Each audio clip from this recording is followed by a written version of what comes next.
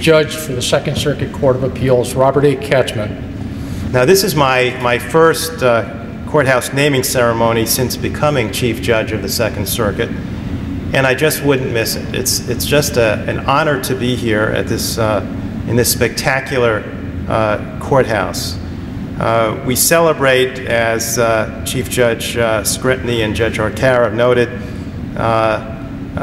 the naming of this courthouse for Associate Justice Robert Jackson, who was, from my perspective, the epitome of the lawyer's lawyer, whose writings were of uncommon power, who worked for the common good in a lifetime of distinguished service.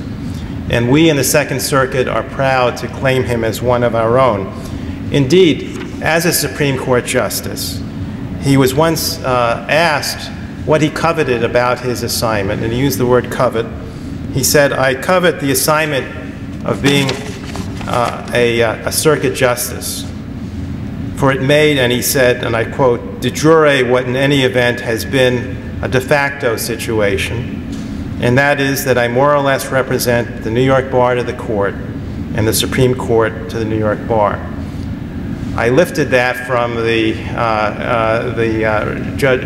Professor Barrett's page in which he quoted and had the speeches of Justice Jackson, and that was a speech that he gave to the New York State Bar Association at the Waldorf Astoria in 1942.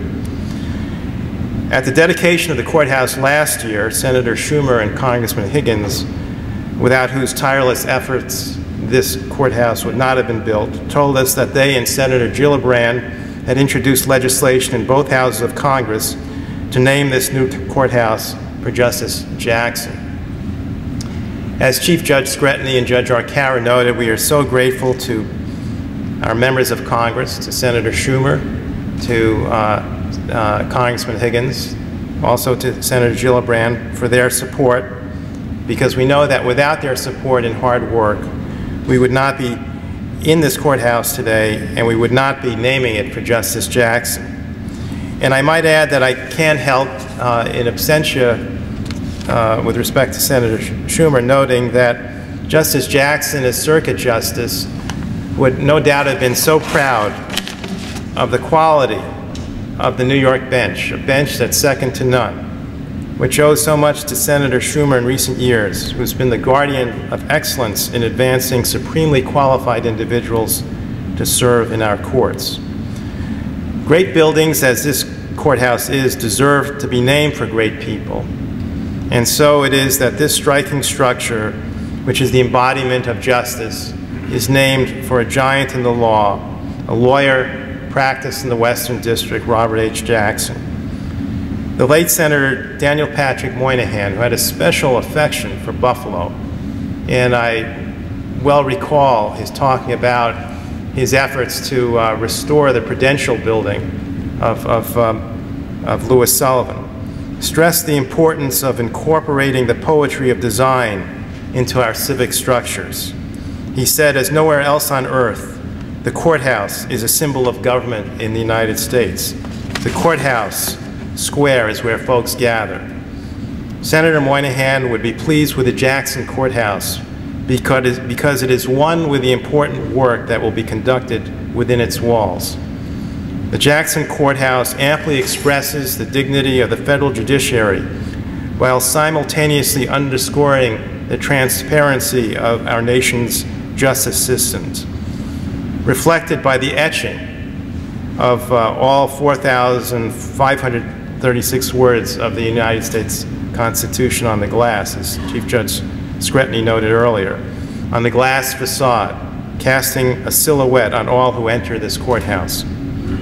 The Jackson Courthouse, this courthouse, welcomes all who will walk through its doors, traverse its hallways, and enter its courtrooms to conduct the business of the day.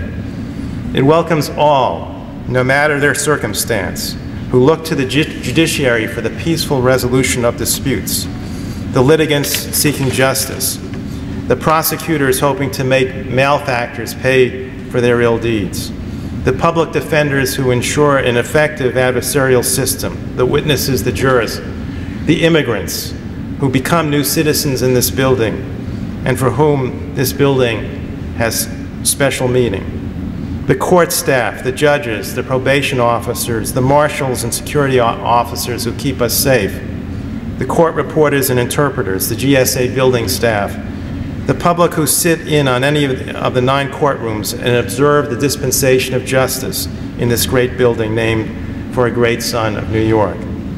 Thank you for inviting me to participate in this auspicious occasion. I look forward to many more visits in the Western District and the Jackson Courthouse during my tenure as Chief Circuit Judge.